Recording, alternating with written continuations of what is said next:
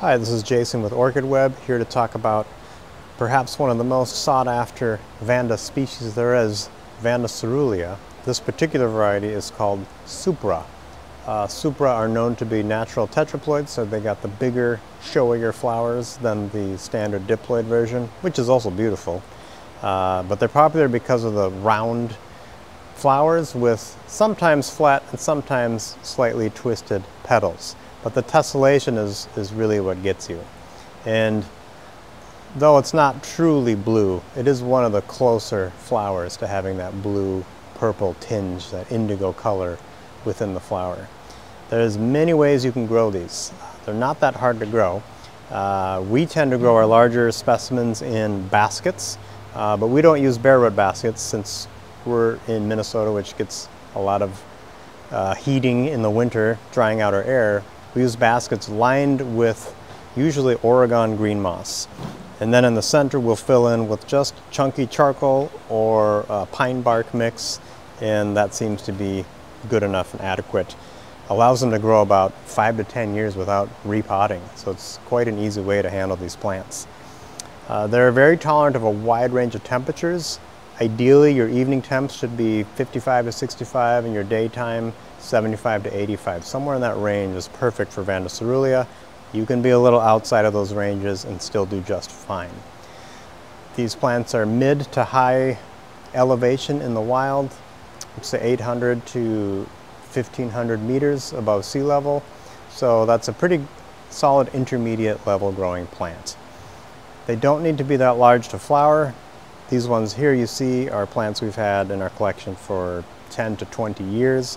But let's take a look at some of the smaller production plants in pots.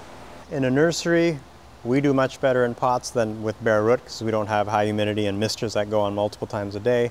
So they can grow just fine in plastic pots with a coarse bark mix, or even plastic pots with New Zealand moss. We actually have very good luck with New Zealand moss, lots of active root tips in here. So despite it being wet, there's enough airflow to keep these plants happy. These plants also love light. You can see here we're in a south section of our greenhouse with no shade.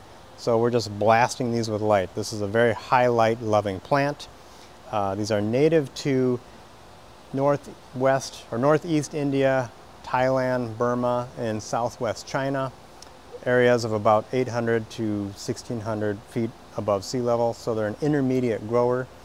However, here in the summer they get hot, and in the winter they get cool, and they do just fine for us. So they're highly adaptable.